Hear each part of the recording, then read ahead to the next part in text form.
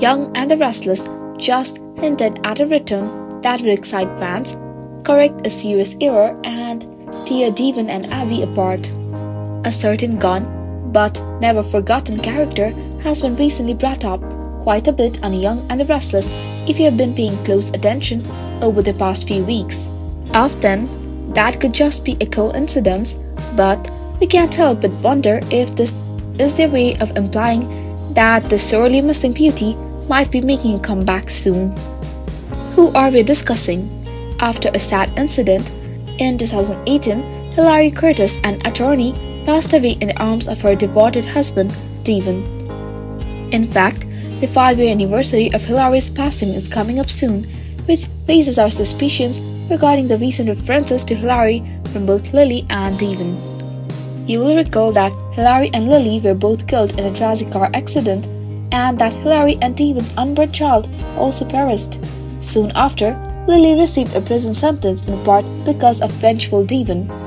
Lily recently acknowledged that the years he had spent as a state ward had genuinely altered her view on life when Daniel believed that his mother, Phyllis, would be facing substantial jail time for fabricating her own death. Chase recommended that Abby and Devon move into the Chancellor's mansion for a few days later.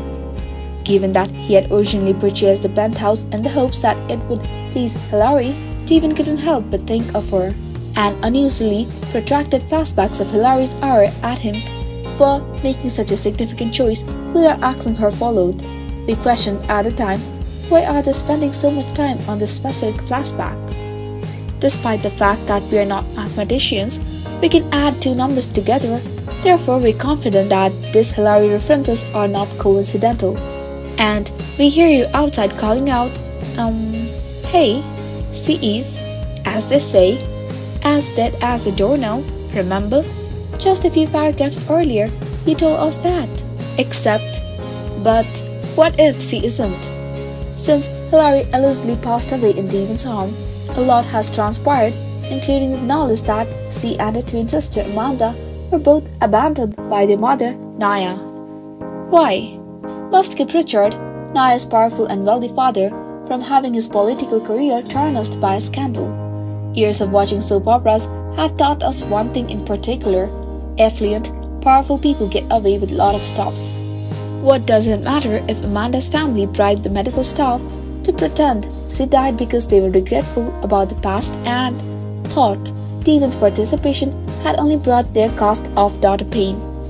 They could have taken her to a private institution and left her there, where she might have lingered in a coma for years before finally waking up and yearning to rejoin the life she left behind.